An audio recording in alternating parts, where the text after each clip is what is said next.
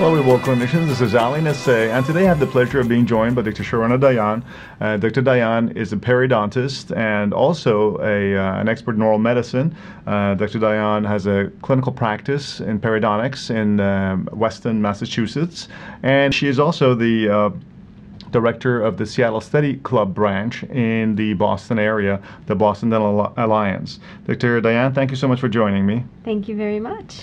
Dr. Dayan has also a doctorate in oral medicine and is also very interested in the area of diabetes. And today we have the pleasure of interviewing her regarding a recent webinar that she did on explaining the role of diabetes in periodontal disease, as well as increasing the awareness about some of the problems involved with this vicious disease. Well, Dr. Dayan, if you don't mind, just at the beginning, if you can just give our viewers a little bit of an explanation about what is diabetes and how does it affect the body as well as the mouth. Of course. Diabetes is the fastest growing epidemic in our nation. And currently, about 20 million people have been diagnosed with diabetes, but that's just the tip of the iceberg. There are 1 million new cases diagnosed every year. 79 million Americans are pre-diabetic, so just about to become diabetic. And it does contribute to the nation's #1 killer, heart attack.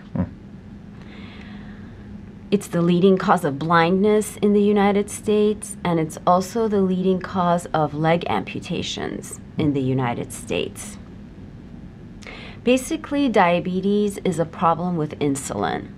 So either not enough insulin is being made by the pancreas, or there is insulin being made, but the receptors are not responding to insulin, so insulin doesn't activate the cells.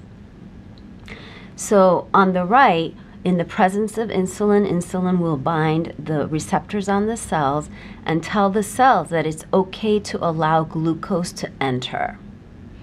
On the left-hand side, if there's no insulin, or if the insulin binds the receptor but doesn't activate the receptor properly, glucose remains outside the cell. And as a consequence, glucose builds up in the blood vessels in the tissue, and patients develop atherosclerosis, microvascular disease, and this atherosclerosis is what is responsible for the morbidity and the mortality of diabetes. So that is basically how it affects the body, and the mouth. Is it basically the same kind of a phenomenon as well? So the atherosclerosis creates some kind of an end arterial disease, and that affects also the periodontal tissues. Is that? It certainly impairs the patient's abilities to heal. So diabetic patients don't heal as well from surgery, and it does render the patients more susceptible to infection. That is basically its role in inflammation, right? So can you describe to our viewers the role of diabetes in inflammation and how it basically affects it? Inflammation is currently being researched as one of the most harmful chronic conditions in the body.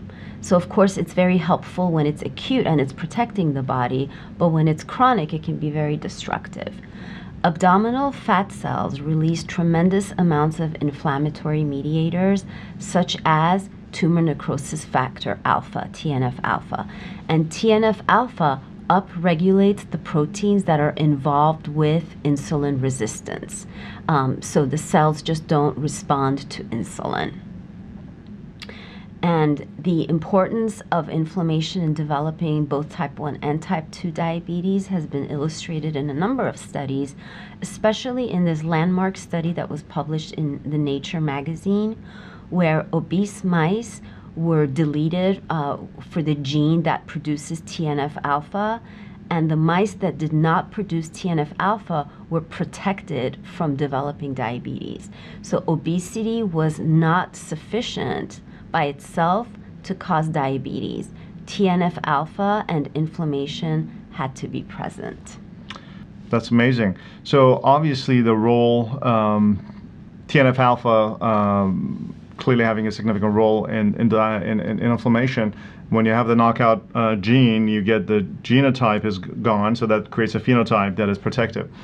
So that's interesting. So obviously TNF-alpha also having a role in cancer and so on. Then is there any kind of a relationship between cancer and diabetes? Well, it's interesting that we talk about cancer and diabetes in the same sentence. Abdominal fat cells, and the abdomen does seem to be the most dangerous place to lay down fat. Abdominal fat cells release tremendous amounts of insulin growth factor, which causes cells to multiply, and also abdominal fat cells release large amounts of estrogen. So we have a lot of hormones that are being released by the fat cells. And remember that there is a lot of sugar in the bloodstream and in the tissues. And sugar is what cancer cells need to grow and multiply. So they have a food source. So when you have the combination of growth factors and sugar, it can render diabetic patients more susceptible. 25% of cancer patients are diabetic. And especially with colon cancer, breast cancer, and prostate cancer. And unfortunately, having diabetes also means that the patients have poorer treatment outcomes with cancer treatment. Diabetic patients just don't do as well with cancer treatment. That's amazing.